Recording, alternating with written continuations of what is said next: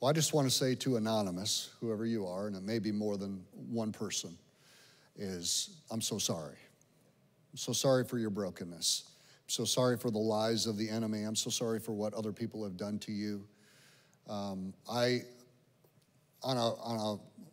small scale, I understand what it is to have maybe experienced sexual abuse. I have that in my childhood. I understand sexual brokenness because I struggled with it as a young man I had a father that had a long history of that, and it was modeled for me in that way. And I'm grateful for the grace of God that both met me, saved me, and healed me. And I want you to know this: if you do have brokenness in your sexual past, whether it was abuse from others or whether it was choices that you made, I want you to know that there is redemption, there is healing, there is forgiveness through Jesus. You can be washed white as snow. You can be healed. You can be, I won't use the word normal, because what does normal mean? But you can be whole. That's the more important thing, is you can be whole. And I want to just read this, because I can say whatever I want to say, but God, through his word, says it all. Says it far better than I do. And in 2 Peter, it says in verse number 4, chapter 1, by which he has granted to us his precious and very great promises, so that through them you may become partakers of his divine nature, a new hope. He says, having escaped from the corruption that is in the world because of sinful desire.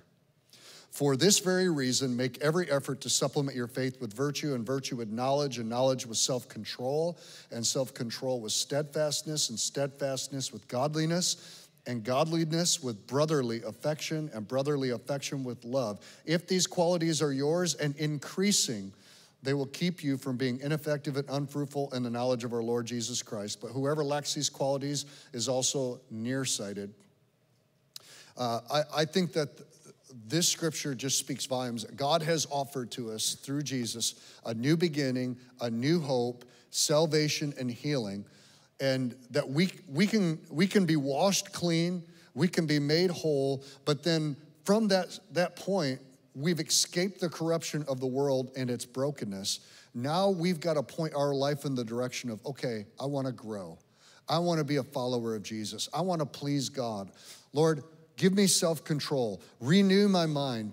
And as we do those things, God progressively restores us. There are hundreds and hundreds of people in this church that have testimonies of intense sexual brokenness, who today have been healed, they have been forgiven, they have been restored, they have healthy, whole marriages and sex lives. And the lie of the enemy to so many people is, you've done too much, you've gone too far, you're stained, you're tainted, and nobody wants you, God doesn't want you, and so that's just the way it is. And I just want you to know that is a lie.